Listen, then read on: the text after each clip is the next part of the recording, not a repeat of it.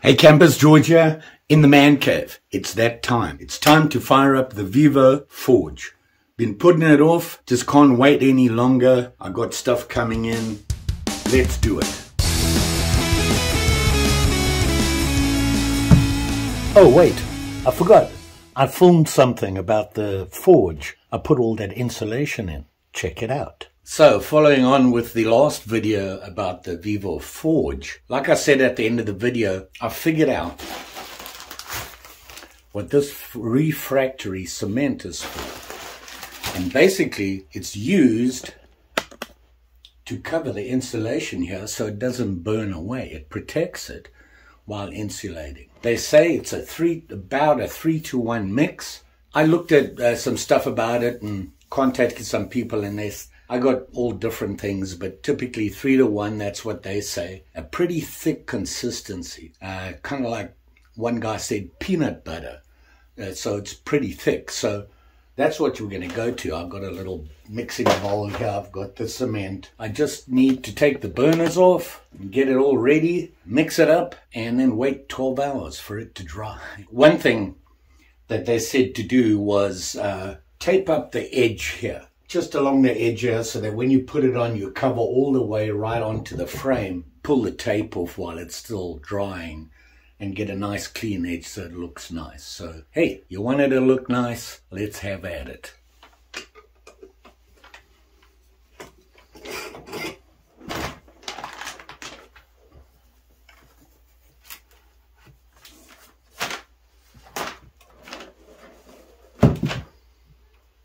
Now I have another question. Do I concrete the bricks in, or do I just leave them loose? So I think what I'm going to do is I'm going to put the concrete in, put the bricks in, push it down so that I have the pattern for the bricks, and then take them out. And, you know, if something happens to the bricks or they wear out, I have no idea. I just want to be able to change them easily without destroying everything that's in there. So what I'm going to do now is I'm going to make a small mix, not a lot, and make sure I can get the right consistency. I know what I'm dealing with. So I'm going to put a bit of the concrete in there, 3-to-1 with some water, mix it up, and just start and see how it goes. All I need to do is run out of concrete and then I'm in trouble.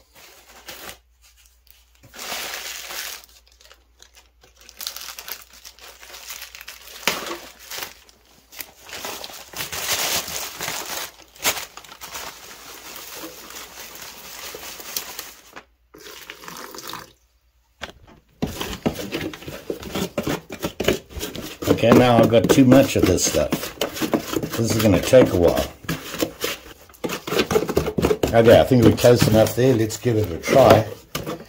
Let's see how this goes on here. Yeah. Wow.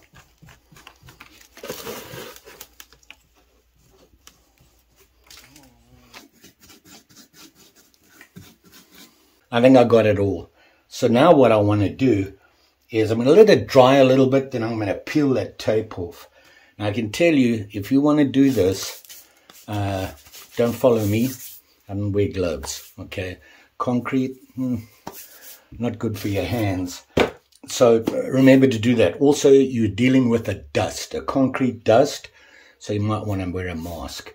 I kind of took it easy. I ended up scooping with my hand so that when I poured, I didn't get a bunch of dust. These guys, when you're going in there like that, you're messing up your funnels again. So when you're done, you want to go back, just clean everything out there, out of the way, like they told you before, so that you don't have the concrete blocking your burner. So that looks pretty good. Now I leave it for 12 hours. I'm going to leave it for maybe about another 30 minutes, then I'll pull that tape off. Otherwise, it's just going to get too hard. And then, whoop, we can fire this sucker up. Then I want to just clean it up a little bit. I've got a cloth to damp it with and just wipe out all the excess on the outsides. I don't like, well, yeah, you know me.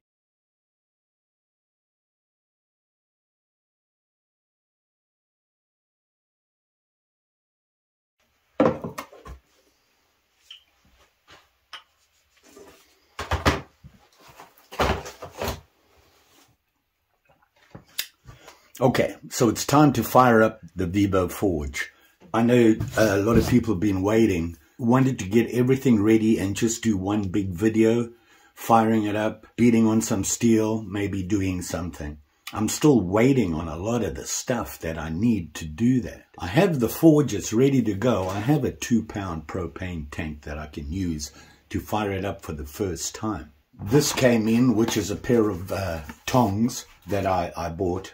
And apparently they give you cancer, because it says here, 65 warning, California proposition. Everything, including the package, gives you cancer.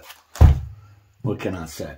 I had to get myself something to fire it up with. I don't want to put my hand in there to fire it up. I need something long enough just to quick, give it a quick flick and it'll get the propane going. The other thing I'm waiting for is I have a hammer coming. Still looking for an anvil. I've looked online, I've looked for used ones, and the prices vary from $20 to $2,000. I know Vevor has one, and it's a 22-pound one. I think for me will be big enough, and a correct anvil. It has the holes required to do all that good stuff. And I'm thinking I'm just going to get that. The other problem is where to do the forging. I can't do it in the shed. It's too small. There's just no room in there. I'm going to have to do it outside. So I'm thinking of making up a bushcraft forging station. But I need to work outside. I don't have anywhere to do it. It's either there by the shed or out back here on the back patio. Today, I'm going to take the forge out, put it on the back patio here, and let's fire it up. I've got to make sure it's working. I've had it way too long. I'm just going to fire it up, see if it'll heat up, maybe get the insulation all set. A little nervous about this. Anyway, that's where I am now. So I'm going to get everything out there and let's fire it up. See if it works and how it works. Fire starter. That'll work.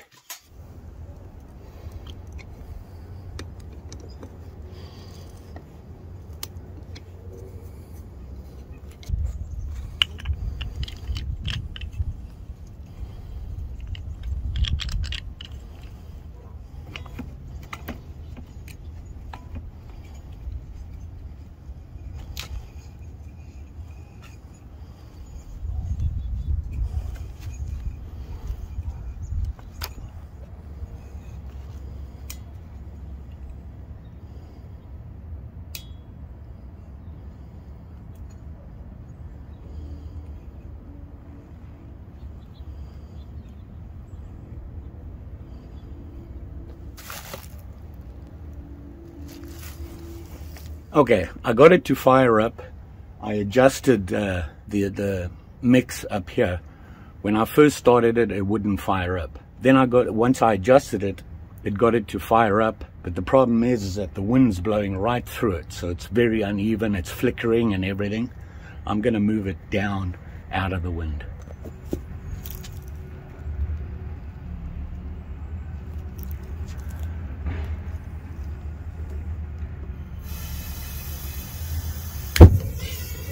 Whoa.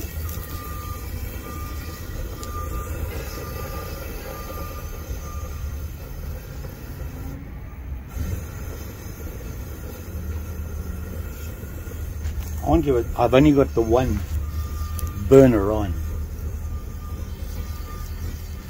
I had to adjust the PSI out. Now I'm going to turn the second burner on and see if that'll come on.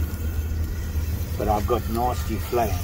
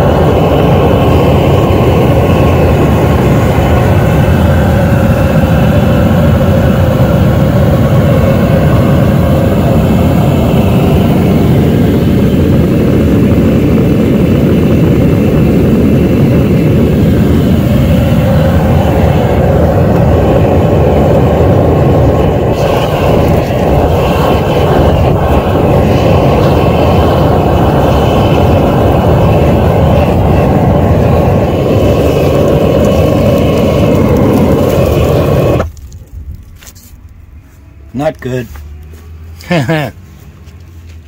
Hopefully you can see me. Let me see if I can get you a better angle here. How about that? I'll block the sun for you. As you saw, when I first lit it, it really opened. I'm not sure what PSI I should be using on the gas. I set it to 15 and it seemed okay, but I barely turned the gas on and lit it, and it had already built up in the forge. Just got to remember that you know, you're going to get that initial burst. I'll have to look into more about what the exact pressure should be, what the mix should be, what's the ideal flame. Initially, when I started it up, I had it on top there. The wind was blowing right through the forge. So when I had the gas going, it was flickering and shooting back. So I dropped it down a little bit out of the wind, but you saw what happened. I had a gust of wind come in and it blew leaves around, and it's too dangerous. So I turned it off. It did run for about 15 minutes. I let it run. So I know I can light it reasonably safely. As you can see, my breath is fogging. That's how cold it is out here. It's at about 22 degrees right now. Not ideal. I'm outdoors, there's wind, but it worked. I got it fired up. So we're at the head of the game there. Now that I know it works, I got to fine tune it. And I think what I'm going to do is get hold of the knife guy that I know. He lives just up the road here. Find out when he's got some free time and maybe take this over there, fire it up, and have him go through it with me and talk a little bit about how to set your flame, what's ideal. These are things that I have to find out. Hey, I'm new to this. What can I say? So hopefully I can get Troy to let me bring this over to his place. He has his own small one like this, different. He's had it for years. Maybe I can have him go through some stuff with me. Make sure I'm doing it correctly, how to set things, what the correct settings is, the flame, etc. Like I said, my situation is not ideal. I'm going to have to come up with some sort of work area for it. Now, I'm thinking that over by the shed, I'm limited. I cannot get a bigger shed. I'm not allowed to. I'm starting at this. I want to make sure I can do this and it's going to be useful to me. I have some ideas on what I want to do and have it, but I think I do want it by the shed. I just have to be safe about it. And that's the thing that I've got to be careful of. So there you go. We fired it up. Like I said, I went through, so I had to, I really guessed at what I needed, the PSI, and getting that adjustment. I know how to adjust the flame. I just don't know what's the best flame. Ideally, I would think you want a nice blue, clean burning flame. I only have a 2-pound propane tank right now, but once I get it burned up and I know what I'm doing, I'll go and get a bigger one. I'm thinking maybe 5 to 10. I don't know how long that would last me. It's no good starting a project, hammering away, and you run out of propane. That wouldn't be good. I did wear leather gloves. Ideally, you want some sort of protection. The clothes I wear is a habit from work. These are all cotton. When you're dealing with fire and things like that, safety, you don't want material to be mixed with nylon or anything like that, because if it burns, it melts. It's going to melt into your skin. Cotton won't do that. So keep that in mind. I'm probably going to have to get myself a inexpensive leather apron or something to protect me when I'm hammering away on the metal. Maybe some better gloves. I need tools. I need like I said, I need a anvil. Do need some tools. I did get some tongs so that I can pull the metal out and that sort of thing. I've watched guys doing it, and they seem not to need them that much. I suppose if it's for smaller things that you're heating up, you can turn it in the forge. But I did see a video that shows you how to make your tools, which I think is the way I'm going to start. I'll start making tools that I'm going to need before I get into anything fancy. Like, it's going to be simple to start and we'll go from there. Things are getting busy here at the cottage.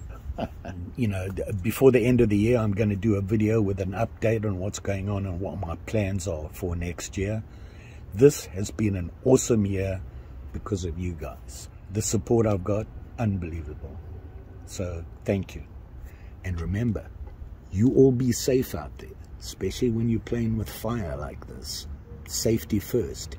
Burns are as bad as cuts. Don't forget, like, share, subscribe. You know the story. Pretty sure I'll be back. I'm gonna fire that sucker up. Let's play a little bit with some fire. It's cold. Warm me up. Just saying. Thanks for watching.